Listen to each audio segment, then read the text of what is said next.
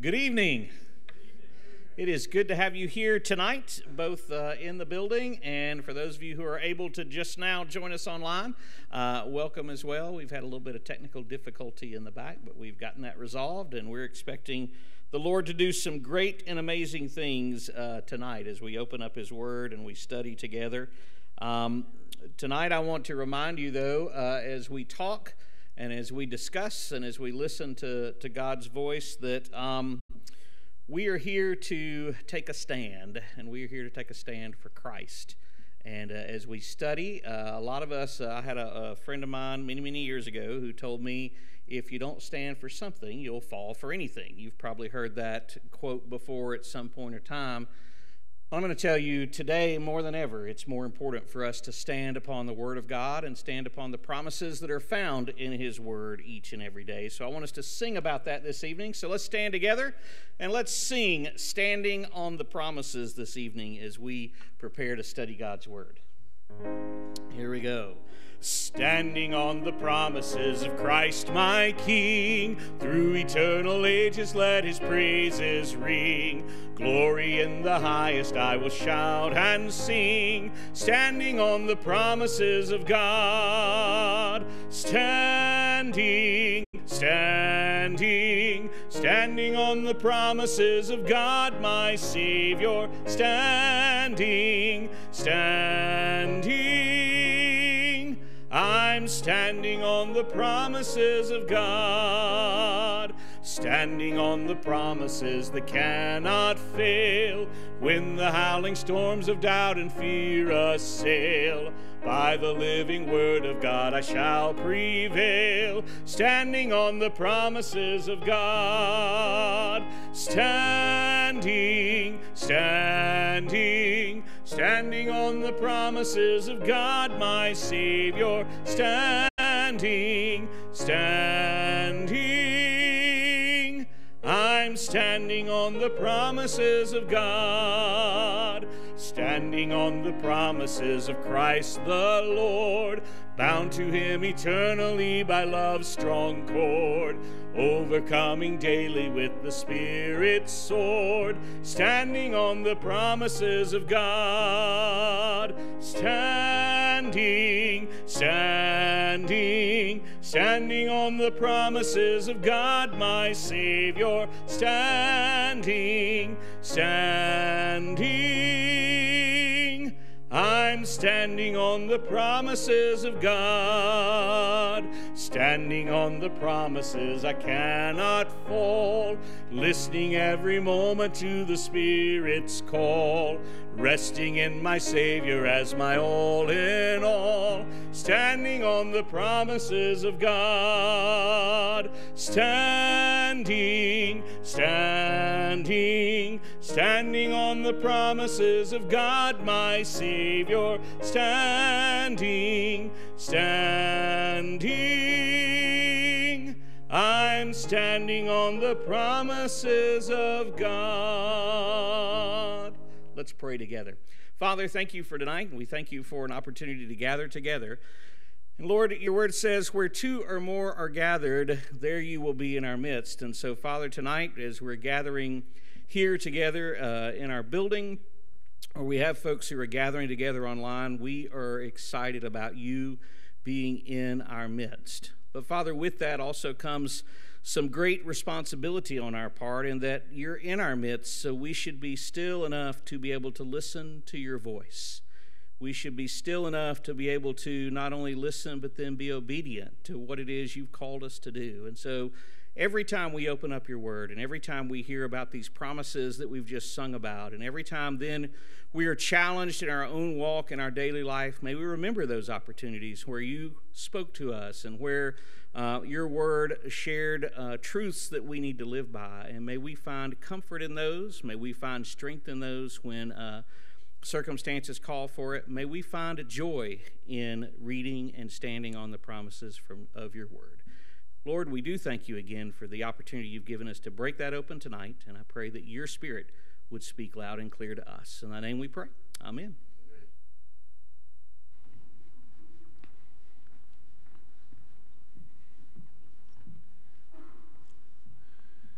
Thank you, Derek, and good evening to you. If you have your Bibles, please open to Romans chapter 13.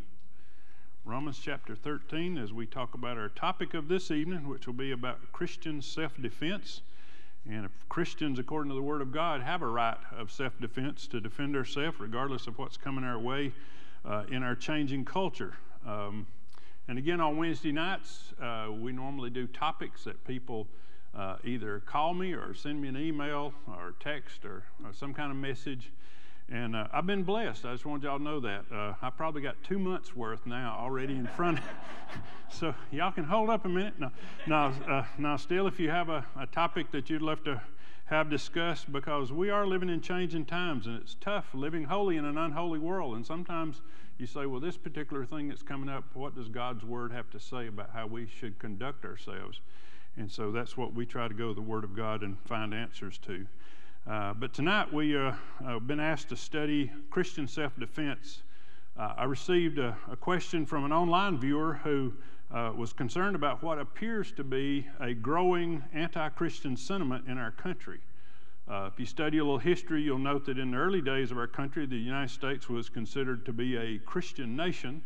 Not that everybody was a Christian, but that most people knew who Jesus was, knew about the Bible, and our laws and all were based upon the Scripture.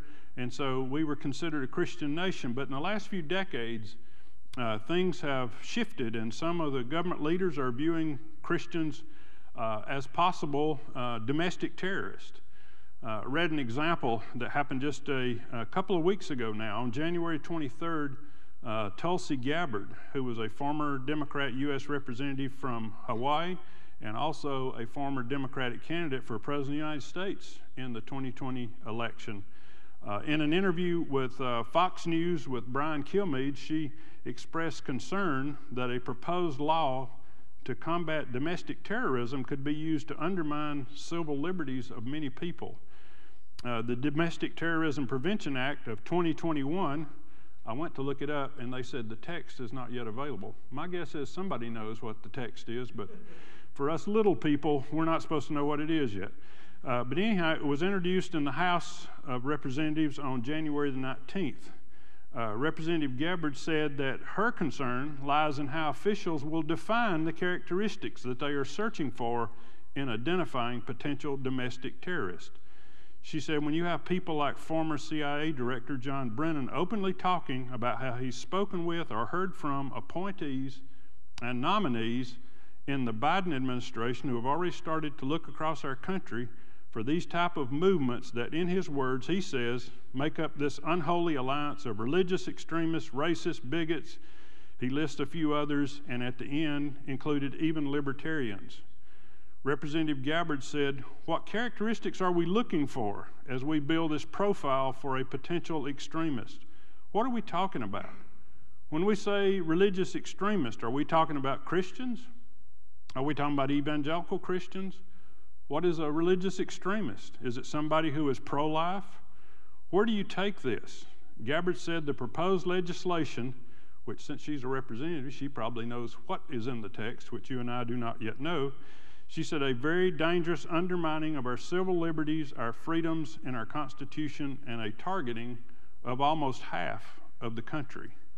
Well, not only is Tulsi Gabbard concerned, many Christians are also concerned as well. Several of our members here locally and also our online viewers have asked, what are Christians supposed to do if the government begins viewing Christians as domestic terrorists or enemies of the state? Do Christians have a right to self-defense? Are Christians allowed to defend themselves and their families?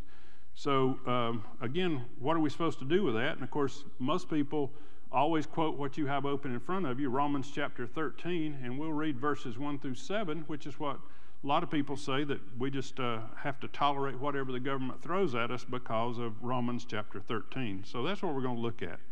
Let every soul be subject to the governing authorities, for there is no authority except from God, and the authorities that exist are appointed by God. Therefore, whoever resists the authority resists the ordinance of God, and those who resist will bring judgment on themselves. For rulers are not a terror to good works, but to evil. Do you want to be unafraid of the authority? Do what is good, and you will have praise from the same, the government. For he is God's minister to you for good. But if you do evil, be afraid, for he does not bear the sword in vain. For he is God's minister, an avenger to execute wrath on him who practices evil. Therefore you must be subject, not only because of wrath, but also for your conscience sake. For because of this you also pay taxes, for they are God's ministers, attending continually to this very thing. Therefore render to all their due, taxes to whom taxes are due, customs to whom customs due, fear to whom fear, honor to whom honor. And of course you got to remember who was the guy in charge of the Roman Empire when Romans was written? Nero.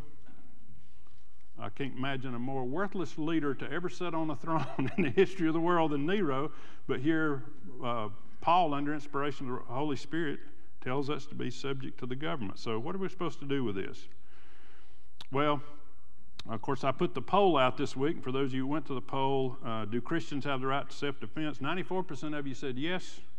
2% said no. And got 4% out there still undecided until I get through explaining it tonight. And I'm sure they will change their mind. But anyway, if you've been paying attention to the news at all, it should be obvious that there is an anti-Christian sentiment or attitude developing in our country. National Public Radio online website from November 8th, right after the election, said that about 80% of evangelical Christians voted for Trump. And what is an evangelical?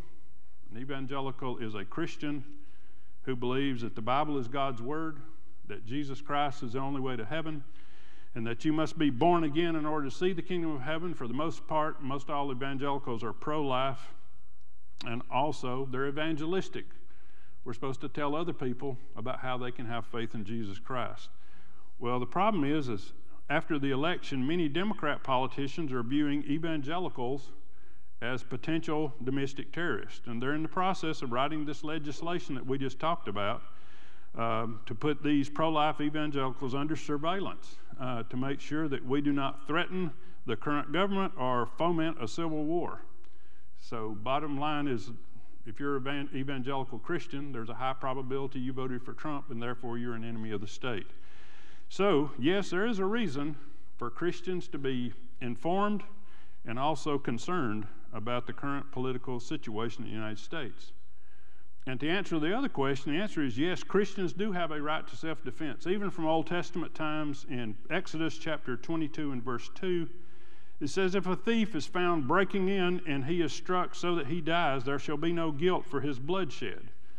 In other words, what they were saying there is if you're in your home at night and somebody's trying to break in and you don't know what they're going to do if they break in, whether they're there to steal or if they're there to harm your family or whatever. So if you get up and defend your life, your family, your property, then under the Old Testament law, then you would not be prosecuted for that because you have a right to self-defense. Also under the Old Testament law, in Leviticus chapter 24 and verse 19, there's something called the law of proportional retaliation. And it reads as follows, if a man causes disfigurement of his neighbor, as he has done, so shall it be done to him. Fracture for fracture, eye for eye, tooth for tooth. As he has caused disfigurement of a man, so shall it be done to him.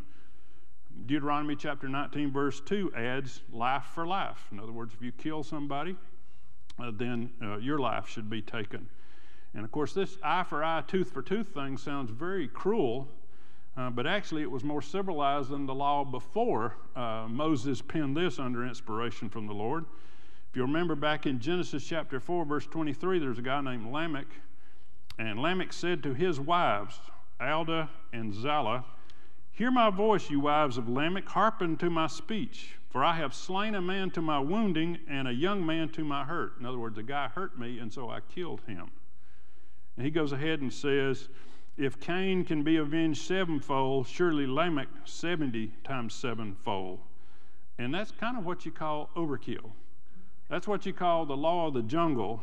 So back before the Old Testament law where we had eye for eye, tooth for tooth, basically anybody that offended me could get the death penalty. I could kill somebody for hurting me. So again, when you get to Moses, seems cruel to us by today's standards in the judicial system anyway, but back then, that was actually a taming of things. Eye for eye, tooth for tooth, instead of killing anybody who offends me. So it was called lex talionis, in Latin, the law of proportional retaliation. In other words, you should make the punishment fit the crime. And then we get to the New Testament, and Jesus gives us a more merciful and gracious ethic to go with. Matthew chapter 5 and verse 38 says, "You have heard it is said, an eye for an eye and a tooth for tooth.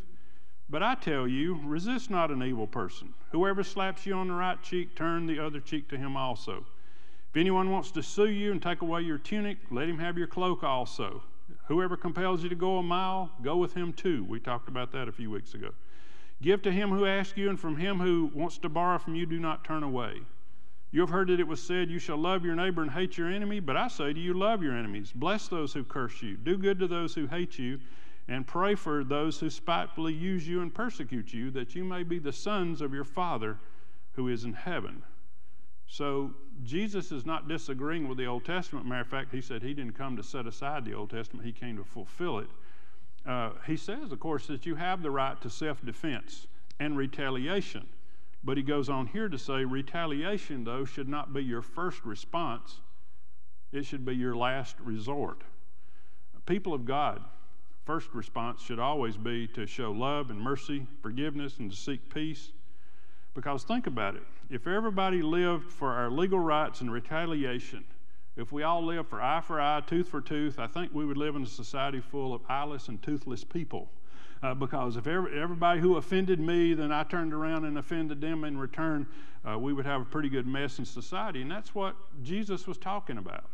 And I think the apostles picked up on this and understood the meaning of Christ. In Romans chapter 12 and verse 17, it says, "Repay no one evil for evil. If it is possible, as much as depends on you, live peaceably with all men." Notice how he drug that out. He's not saying this is not going to be easy. How easy it is to live peacefully with everybody? It's hard. But anyhow, he goes, if it is possible, as much as lies, in other words, as much as lies on your part, then try to get along with everybody. "Beloved, do not avenge yourselves, but rather give place to wrath, for it is written, vengeance is mine, I will repay, saith the Lord." So we trust the Lord to avenge us. "But if your enemy is hungry, feed him. If he's thirsty, give him drink. For in so doing, you shall heap coals of fire on his head. Do not be overcome with evil, but overcome evil with good." And of course, I know a lot of people say, "Yeah, I'd love to heap some coals of fire on the head," but that's not what that means at all. It's an Oriental expression. I saw it when I was serving in Korea. Understand, that was the way it was in the Middle East back in the day. But you didn't have lighters, you didn't have matches, you didn't have a ready source of fire. Fire was very important. Kept you from freezing at night, enabled you to boil water and make your meals and all that sort of thing. So everybody needed fire. But every now and then your fire would go out. And that's what it's saying. What happens if your enemy's fire goes out and needs some coals? Well, you're supposed to heap some coals of fire on his head. What does that mean? Well, in the Orient, I'd see the ladies coming down the street. They'd have this little ring of cloth on top of their head, and they would have a pan. They carried everything on their head. And so you would put coals in that pan, and she would put it on her head, and she would take it home, and she'd put those coals in her fire, and she'd start the fire. So I was saying, even if your enemy's coals go out, don't be stingy. Don't say, "Well, I finally get even where you go home and freeze." No, that's not what Christians are supposed to do. We're supposed to heap coals of fire on, help them start their fire, help out your neighbor when they're in a tough spot, even if it ends up being somebody who has shown themselves to be your enemy. So, according to the Scripture, we have a right to self-defense, but for Christians, we're called to peacefully live with all people and use retaliation only as a last resort. But I really don't think that's what the question was about that they were asking me. I think the question is how long should Christians tolerate a government if it becomes increasingly hostile to Christianity? What we're asking is, when is it justifiable for Christians to either practice passive resistance or actively take up arms against a tyrannical government? What you're asking is, when is it okay for Christians to go to war whenever our rights are being violated? Well, Christian ethicists divide the issue of war into three positions. And generally in the whole Christian community, you're going to find one of these three positions. One of those is being a pacifist. Some Christians read passages of Scripture like I just read a few moments ago from Matthew 5 and decide that all killing is wrong, that all resistance is evil, And no good comes from war. Even wars fought for good causes end up going evil. And if you ever studied any warfare, that's probably a true statement. And of course, they quote Romans 13 that we read to start with and said, we're supposed to tolerate our government, get along as best you can, and not resist the government. Matter of fact, if you go back and study pre-World War II, you'll find German Christians use Romans 13 to justify their blind obedience to Adolf Hitler and the Nazis. Matter of fact, there was a German preacher who at some point realized that Hitler was on the wrong track and he had to be done away with, a guy named Dietrich Bonhoeffer. He struggled with Romans 13, trying to take that very literal, but he decided after a matter of time when he heard all that was happening under Adolf Hitler that he needed to be opposed. And so he opposed Hitler, and for that he paid for it with his life. He was arrested and he was hanged in a concentration camp. But pacifists say that government is ordained by God, even evil governments, so try your best to comply.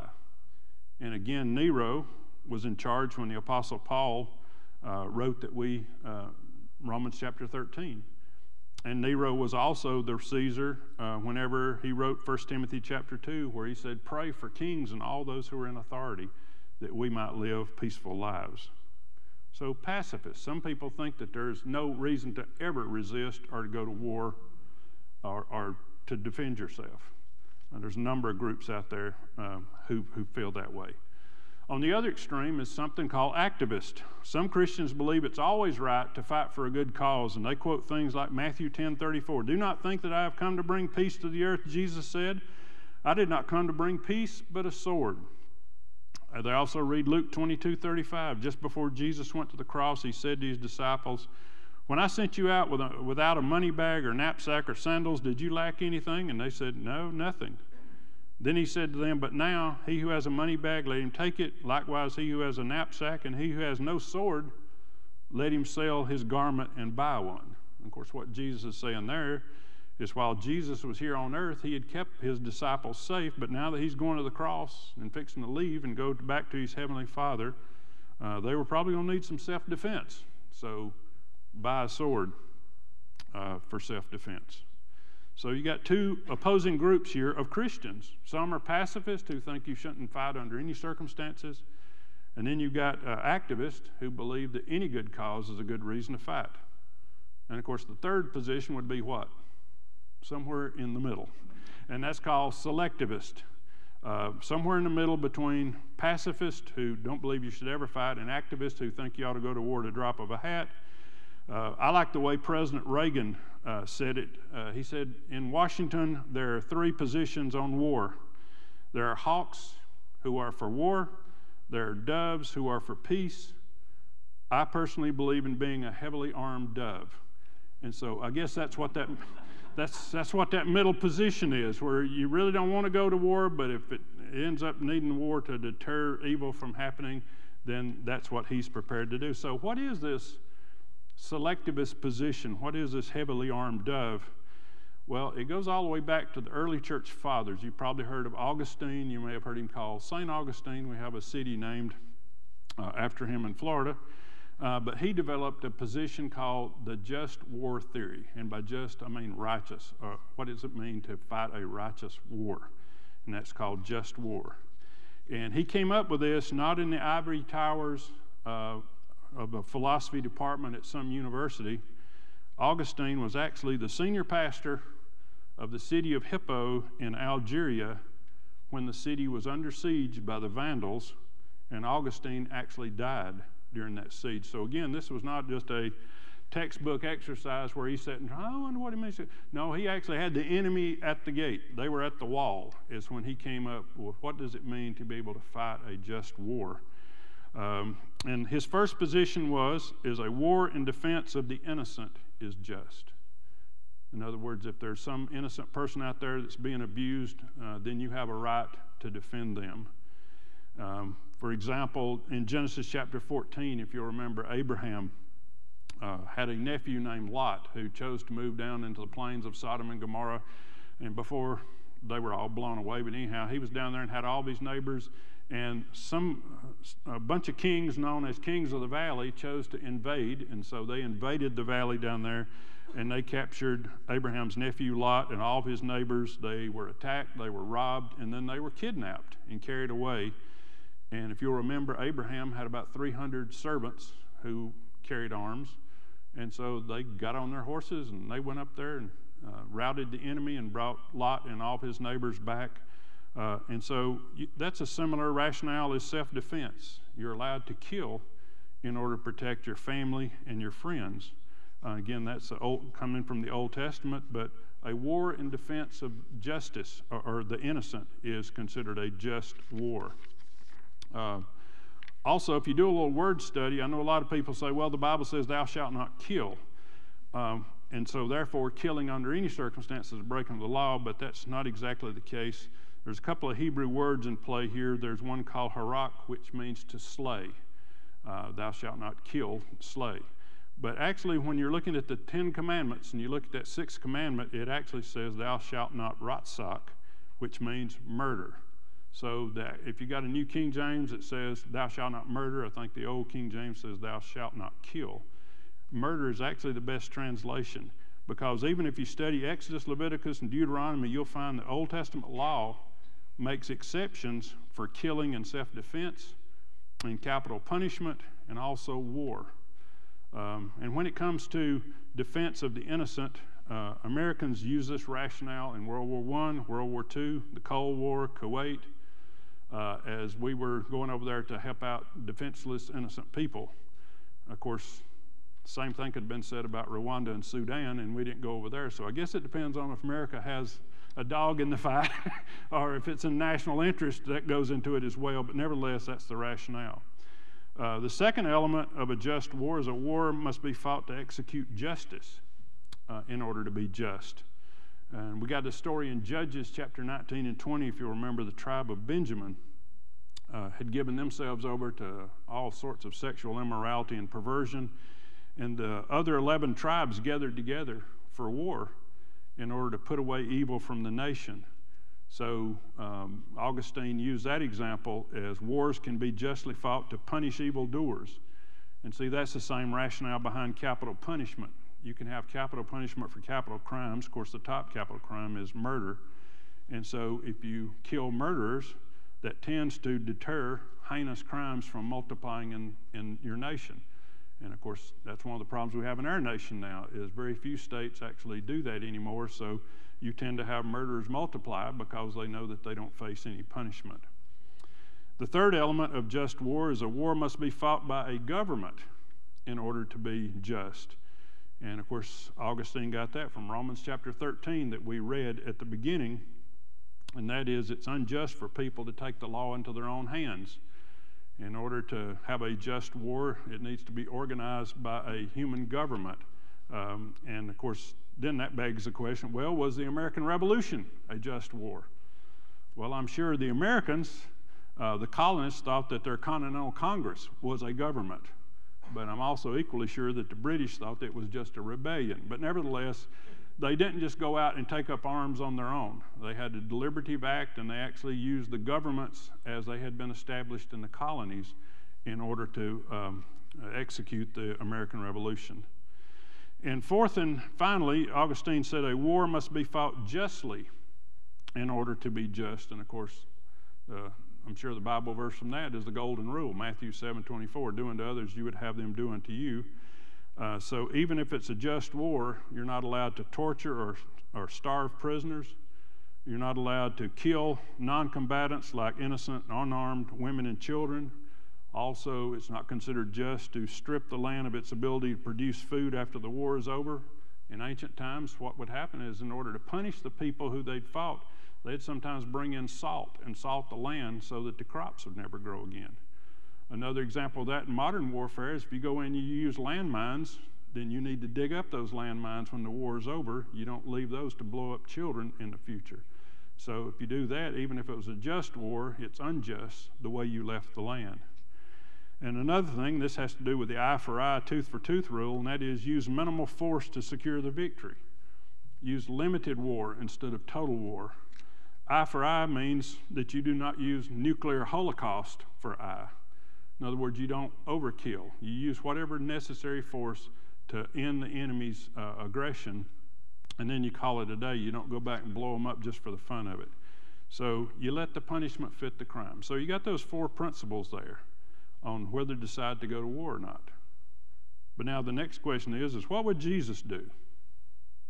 What would Jesus do in a situation like this where you've got a government that may be fixing to turn on Christians? We hope and pray not, but that seems to be some of the attitude right now in Washington. What would Jesus do? Well, again, in the Old Testament, there's plenty of examples of going to war, but what of the New Testament? Some people seem to think that Jesus was a pacifist, that he was a teacher of nonviolence. But in the context, if you look at what Jesus did in his time, you got to remember, he was living in a world that was dominated by a superpower, and that was Rome. Rome owned everything at that particular point. Judea, where Jesus lived, was actually an occupied territory. It was not an independent state. You also have to remember that Jesus was not a judge. He was not a military leader. He was not a politician. He came as an ordinary man to teach ordinary men and women how to live at peace with themselves and how to live at peace with God. So yes, he taught us that it's God's perfect will for us to love one another and try to get along and turn the other cheek. And if somebody pokes you in the eye, you don't have to poke them in the eye. Try to get along out there as best you can. That's what Jesus was teaching. So he taught us that that was the Lord's will. But his cross reminds us that the human condition is constantly involved in spiritual warfare. There's always a warfare between God and the forces of good and Satan and the forces of evil. And far too often our spiritual wars end up linking into physical wars where you're actually shooting or trying to kill each other. And it's true that Jesus was never drafted. He never went to basic training. He didn't put on a uniform. And of course the reason is he was born during a time called the Pax Romana, or the Peace of Rome, where again the Romans had dominated everything and nobody was fighting, or if they did, the Romans would put them to death. So it was a peaceful time in the world. But even in the midst of that peace, Jesus still lived in a spiritual warfare that ultimately took him to the cross, and he died on the cross for our sins. And the third day he arose victorious over sin, death, and hell, and offered salvation and peace with God and eternal life to all who would put their faith and trust in him. And that's what Jesus did at the first coming. Why? Because at the first coming, he was the Prince of Peace. But there's a second coming. At second coming, Jesus is coming in a different role. He is coming as a warrior, riding the white horse.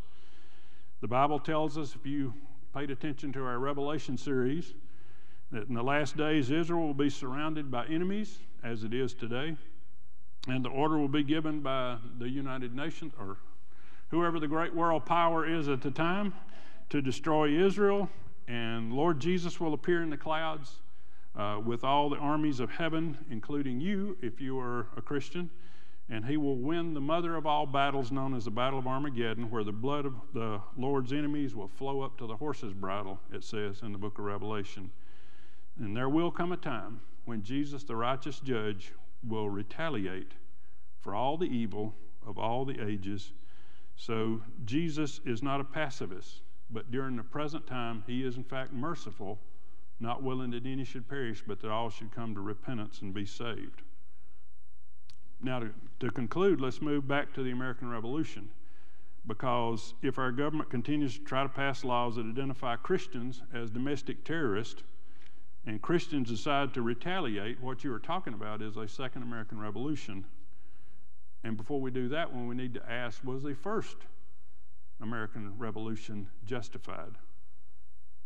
And I think so. If you go back and look, after 10 years of negotiation, trying to make peace with the British, King George, Americans chose to fight a defensive war. They called it a defensive war because they said Britain had been on the offense. They had been sending over troops that were occupying our cities, and we had to provide housing and food for them. We called an occupying army. They blockaded our seaports and would not allow any trade coming in and out of our ports except what the British wanted to bring us. And also there was this idea of taxation without representation. They just kept adding more taxes to whatever you were doing for a living. You weren't able to clear any money on it. And then the Declaration of Independence, it lists over 30 charges and the documentation of how they had tried to handle this through the courts on their way to ultimately to the king and hadn't met with any success. In other words, what they're trying to explain is this war was a last resort. It was not a first response. They'd been 10 years trying to work out something with the King of England, and he refused to negotiate with them at all. But to prove that our leaders understood what the cost was, is the last clause, the last sentence of the Declaration of Independence. It says, "And for the support of this declaration, with a firm reliance on the protection of divine providence, we mutually pledge to each other our lives, our fortune, and our sacred honor." Signed by 56 men, 56 signers of the Declaration of Independence. Now, you may have read on Snopes or something that the details were exaggerated, but make no mistake, those 56 guys all had to pay the price. Some of them died personally. Some of them, their children died during the Revolutionary War. Some of them lost their lands. Their houses were burned. All kinds of things happened to these folks here. And that's one thing I think that I kind of get the perception when I get questions, and I get a bunch of them in email about, I get the idea that we want to stand up for Jesus and fight for our rights as Christians, but Brother Danny, tell us how we can do that and it won't cost us nothing. I don't know how, I can't make that promise. You study history, you study the Bible, and every time somebody stood up for the Lord, you got to count on the fact that you're going to take a hit. So I can't guarantee you that if that's what you're looking for. Yes, as Christians, we've got to stand up for what we believe. But we also got to have our eyes wide open, just like these 56 signers did, and know that it may cost us our lives. It may cost us our fortunes. It may cost us our sacred honor to stand up for Jesus. And they were willing to do that, and guess what? You and I have enjoyed the benefits for 245 years. And very rarely does freedom last that long without somebody having to stand up and make another installment. And that's what the American soldiers have done through the years, is they made installments to keep the peace. And the question is what's this next one going to look like? Now, with all that background, at this point, would it be a biblical justified war to rise up against the encroaching tyranny of the U.S. government? What do you need? What is a prerequisite? Well, for our forefathers, it was taxation without representation. That's all it took. They'd had enough. They were being robbed. But look about our situation now and see if we have any complaints about the government that might be above. I mean, we've got taxation with representation, and it ain't all that hot, I can tell you. But look at some of the other things that's going on. You got government intelligence community. We got folks who are monitoring and censoring our phone calls, emails, social media, smart appliances. You remember General Petraeus, who later became the CIA director? He said in an interview, "We're going to spy on you through your dishwasher." What was he talking about? Tell you what he's talking about. It's called the Internet of Things. We don't realize it, but just about everything in your life now that's electronic has the ability to spy on you. And if you do a little study on 5G that's coming out now, it's going to only enhance that at higher speeds than ever before. So yes, we have no privacy left. Also, we got the government with satellites and drones that watch everything we do from the skies. You have the Internal Revenue Service. We're targeting conservatives and Christian groups back during the President Obama and Vice President Biden administration. How many of you think that may change with a Biden presidency? Especially since he's using the same staff that was in the Obama administration.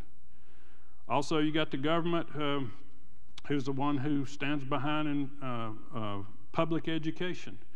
And public education has an anti-Christian bias. How many of you knew that? Amen.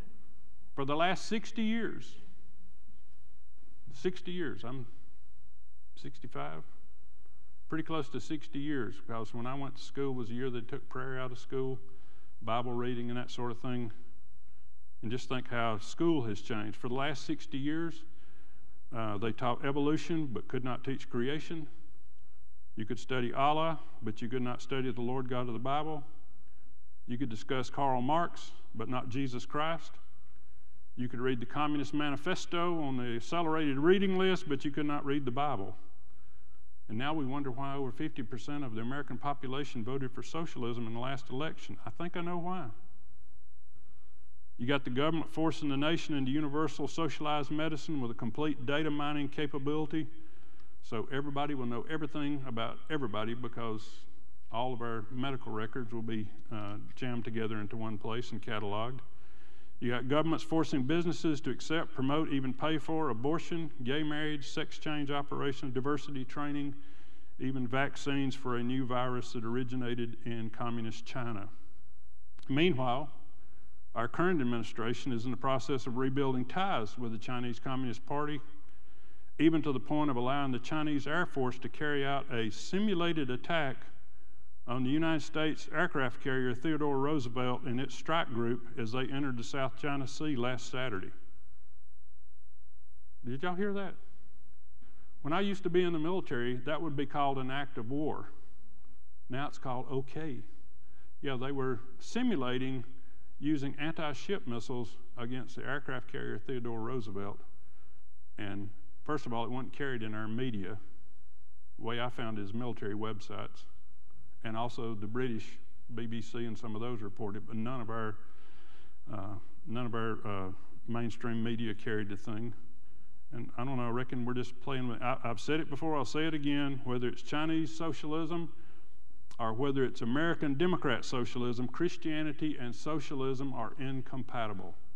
They will not work together for one simple reason. For all Christians, Jesus is Lord, and for socialists, the state is Lord. The government is Lord.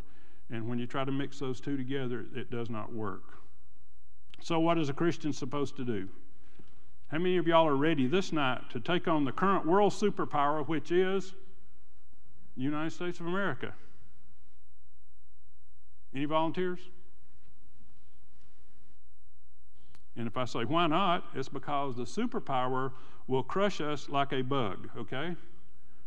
That's a similar situation to what the Romans would have done to the early church if they'd have tried to attack the government, which is why you read Romans 13 the way it reads, and you read what Jesus said in Matthew chapter 5. That's why Jesus said, love your enemies, bless those who curse you, do good to those who hate you, pray for those who spitefully use you and persecute you, that you may be the sons of your Father in heaven. If it's possible, as much depends on you, live peacefully all men. Why? Because you really ain't got no choice. But suppose at a future date, the persecution does become unbearable, and a confrontation is forced upon us, and you must stand up for Jesus and defend your faith and your family. What are we supposed to do? Well, here's what Jesus said in Luke chapter 12, verse 11. Now, when they bring you before the magistrates and authorities, read that as government, when they bring you before the government, do not worry about how or what you will answer or what you will say, for the Holy Spirit will teach you in that very hour what you ought to say. And that's what we need to be doing right now as Christians, praying and asking the Holy Spirit for guidance on what to say and what to do and when to retreat and run and when to stand and fight or when to resist or when to surrender. I got to tell you, I don't think there's much history study being done in schools today, so I don't think people have a very deep historical background. But if you'll study biblical history or you study secular history, there have been times when the Lord blessed his people with victory in war, even if they were the minority.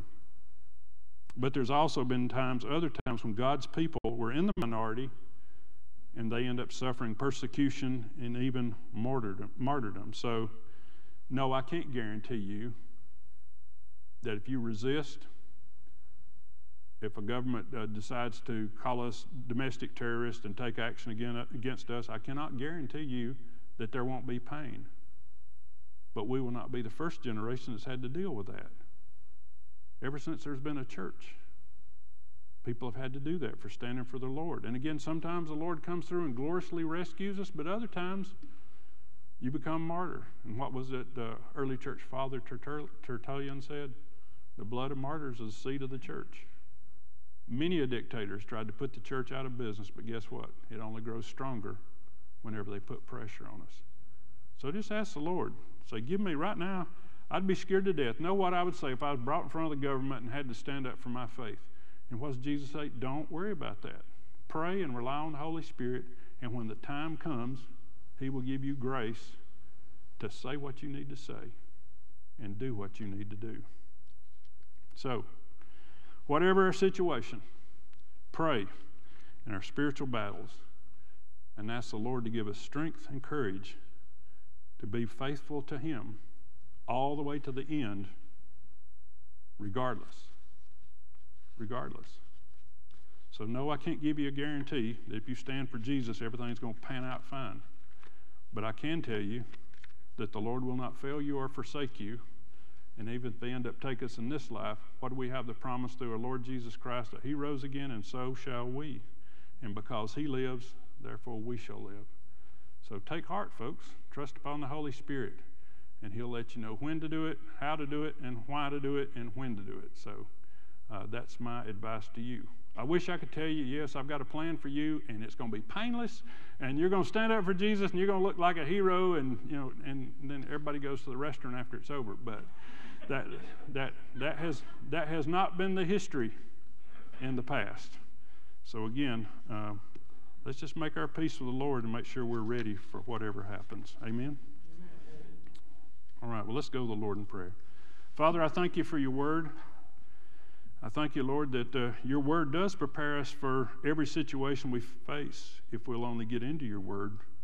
Sometimes there's not a specific thing that tells us exactly what to do, but your word is filled with principles to give us guidance by the Holy Spirit who inspired that word and by the Holy Spirit who illuminates that word so that we can understand it and apply it to our lives.